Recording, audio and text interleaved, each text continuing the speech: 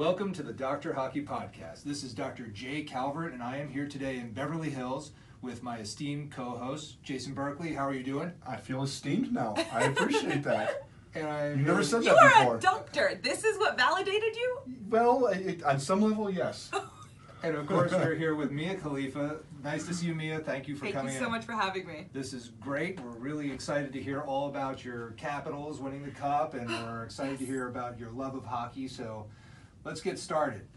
I want to just go over a couple things. First of all, Mia is the host of Sportsball, which is her podcast, and you can check that out. It's every Monday it comes out? Every Monday, yeah. I'm a co-host with Tyler Coe, and Tyler's great, by the way. He's fantastic. He's really cool. I love his rants. He's just so passionate. Yeah, well, he's about got everything. a lot of background in it, Yeah, too. I know. He's amazing to listen to. He does a great job. Yeah, and that's on YouTube and Apple Podcasts. Very cool. So you can check her out there, and we're happy to have her here today because we got a lot to talk about. Jason, tell us a little bit. I could see you were bummed when you walked in because you and I probably both saw the footage of Henrik Zetterberg retiring. He seemed so bummed today. I've lost a little piece of my soul today. It's just one of those things where when you have a player who's with the team from the start of their career, listen, he was a 7th round pick, okay, 210th overall, became the captain of the Red Wings, and he's a legendary player. And unfortunately, because of a back problem, he had to retire. And listen, these guys are not going to go down, unless they're swinging. And I can't imagine him unless this was a major, major problem. Yeah, no, he said it's very strange to be talking about not playing anymore. And it really hit. It was like, imagine hanging up my scalpel, and I'm like, hey, I'm not going to be doing nose jobs and boob jobs anymore. I'd be very, I don't even know how I'd even say that. Take the fact that he's a Red Wing out of the equation as well, and I'll just put it from a neutral standpoint. I always hate to see a legendary player for a team, or especially someone who's been with the team for the whole time, have to retire because of medical reasons.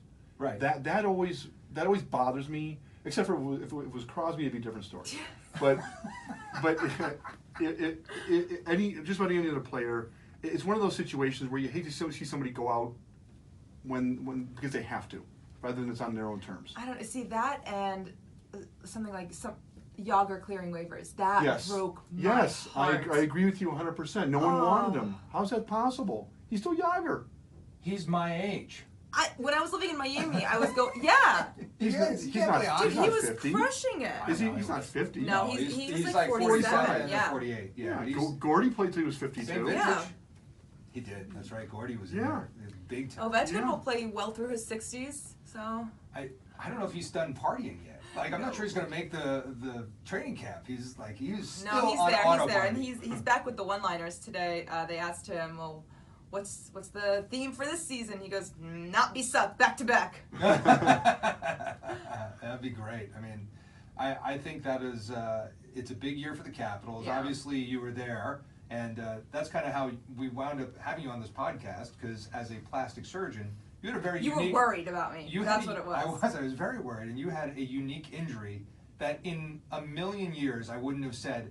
And this could actually happen. Yeah. I mean, and then it you could actually happen know how to fast Mia. pucks fly. Yeah, absolutely. They're going when they're coming out now. When they're coming over the glass, maybe they're going 60, 70. But if you remember, somebody died from being hit in the head from a puck a little while ago, which spawned the nets going out. The little kid. Yes. Yes. So there can be very bad injuries. The Blue Jackets game. So what game was it that it happened in? It was against the Tampa Bay Lightning. It was in DC, and I believe it was Game 4. It was Game 4 because I wanted them to end it there, and they did not. They did not. They lost that game. They sure didn't. Yeah. That was a bummer. Yeah. But I mean, what are the odds that you get hit and that maybe it was the implant that saved your life too? It's like if that you get hit hard. I'm not going to lie. As soon as I got hit, my initial reaction, because I didn't see it coming. I was talking to my friend. The puck wasn't. I don't know if the puck was in play. It wasn't during the game because there was very few players on the ice, and I think somebody was just shooting a puck around. Was it practice then, or was it? No. It was well into the game. It was in the third. It was after the third, between the second and the third. But my initial reaction, and this goes to show you what state of age we live in, but I thought I got shot. Wow. That's how hard it hit me, and it knocked my exactly. breath out. And I just clutched my chest, and I didn't know what to do. And my initial reaction was just to look at my hand and check for blood. Wow. And there was no blood. but I did get the most beautiful gift in the world, which is not a consultation with you out of it, but as puck from the game, from a Stanley Cup playoff game. There you go. Yeah. It's a huge winner. That's priceless. Yeah. I bought one at the Caps Knights game. That thing was so expensive. Like, Oh yeah. I'll get hit in the other tip for another one. I'm telling you. But you earned it though. You earned Did. it. definitely Some earned guy it. tried to take it from me. I'm like, dude, I just ruptured an implant for this. Give it to me. I mean, that was, You know, the one thing it reminds me of was in Slapshot when the organist got hit in the head with the puck. You know, that was what it reminded me of when I heard about this happening. But yeah, that's. Well, I heard about it because one of my friends, saw the article about it. There was one of these internet articles. He's like, "You got to have her on your podcast. Like, what are the odds? Like, let's do the math here. That this happens to this person. That it's like the breast. Like, it's just it's astronomical. But I do think that had you been hit straight on with the amount of force that you just said, you could have broken ribs. You could have problems. You have a pneumothorax. Cardiac arrest.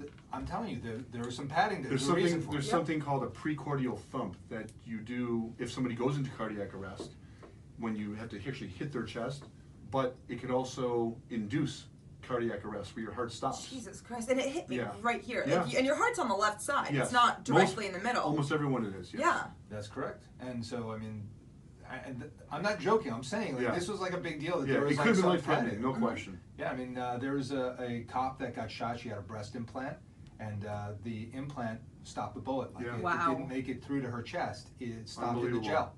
So went through her vest, and then stopped in the implant. Jeez, was the gel from the 90s? Kevlar vest. No, it was probably a cohesive. That's the thing, is that the new implants are highly cohesive. These, quote unquote gummy bear implants. Yeah. And they're better because even if they do rupture, they don't spill silicone all into the body. So that's why all the new implants for the last 2 or 3 years are cohesive to that level.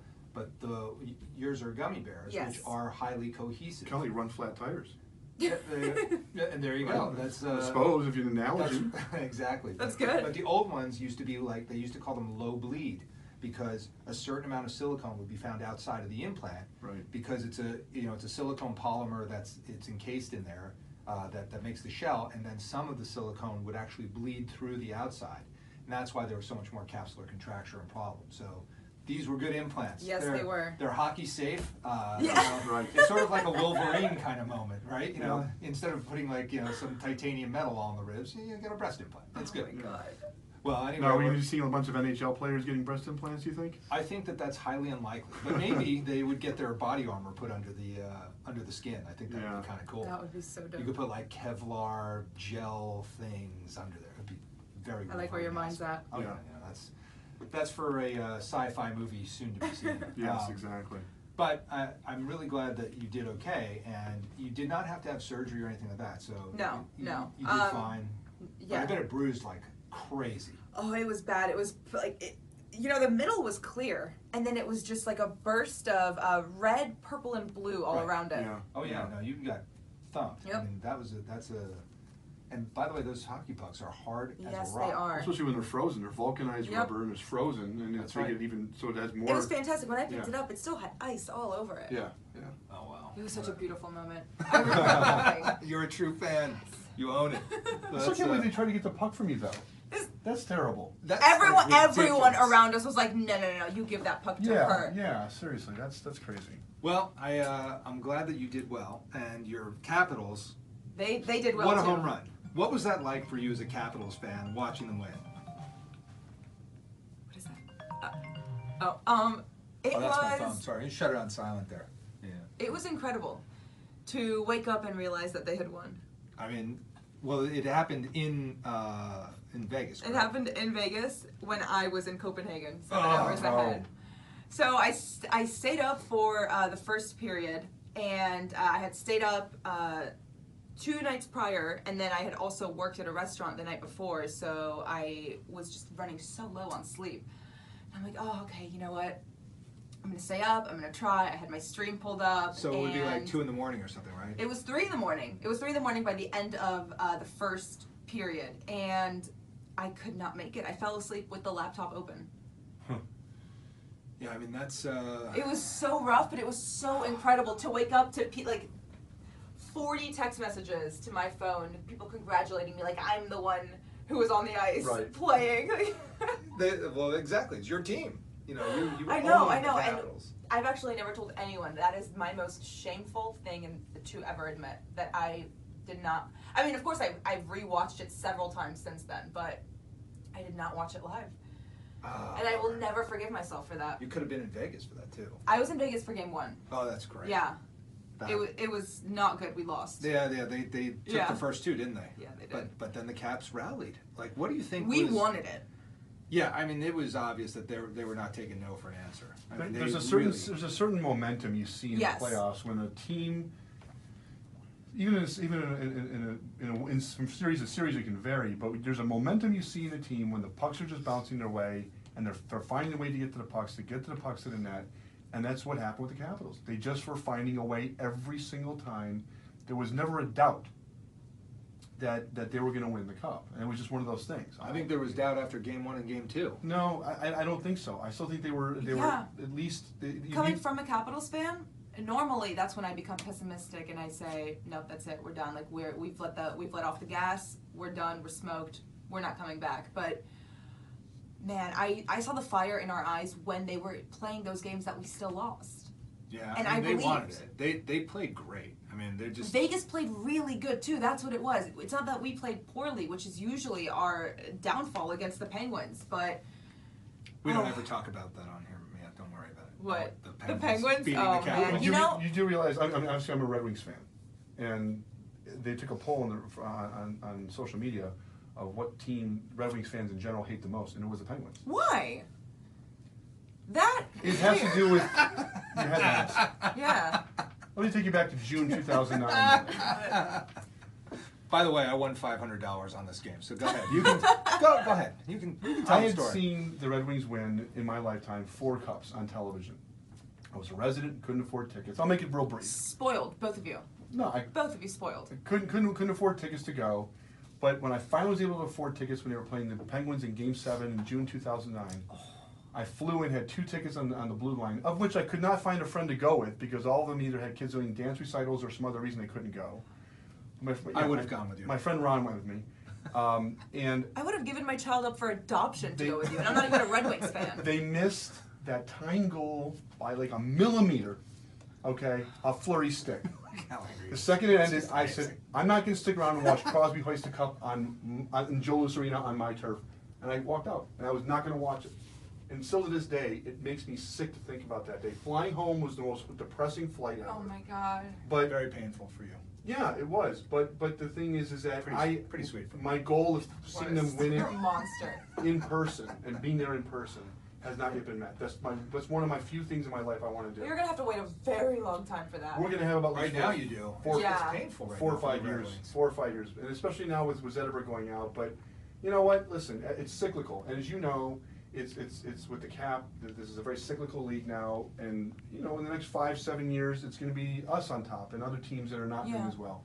So I'm just biding our time. I think we're gonna. The 1 year I thought was actually out of all the years that are our year, like quote unquote, it was 2016, and I have never been more heartbroken. Yeah, they had a great team. Yeah. Well, let me ask you a question. We were stacked. When they lost those first 2 games to Columbus in the first round, and down 0-2 coming back home. You had to have been okay, same old Caps. You had to have said on some level at that point. I did, and I said it on my Instagram story. I actually cried publicly on my Instagram story after the Game 2 loss. Something happened. Something changed at that Game 3. Yep. That set them on this path. I don't know what it was or who said what. It's one of those guys. Usually, it's one of those guys that never talks in a locker room that'll come out and say something. Who would your money be on? I mean, I don't know the Caps players that well to really, from a personality standpoint. You did say who it was. And I did know. I? Yeah, you did. Pull the tape, Sean. No. Pull the tape! No, it was what's his name? The hyphenated... Smith-Pelly. Yeah. Well, I told you during the series, I said he is my favorite player on the Capitals now. He was unbelievable. He was so clutch, came through, and they should have offered him more than just a 1 year. Mm-hmm. No. Are you kidding me? I mean, they stole that guy. He's a great player. Used to be on more to come. Yeah, he started on the Ducks. Yeah. I know, he was drafted, I think. But it might have been him that said something, but whatever it was that happened in that locker room, we may never know, changed the course of that. You know, because he hasn't been on the team for very long, and No. after that, I saw even on the ice the